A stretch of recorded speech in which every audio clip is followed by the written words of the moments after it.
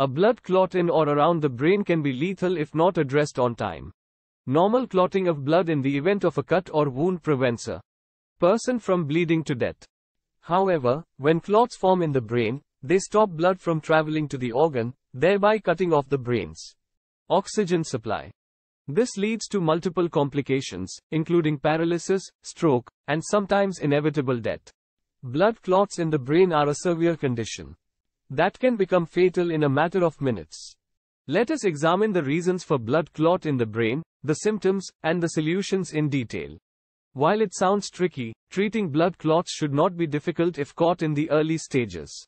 You can take a look at the following steps to see some types of blood clot in brain treatment.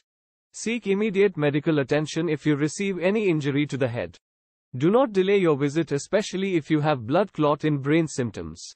Surgery is an option for high-risk clots.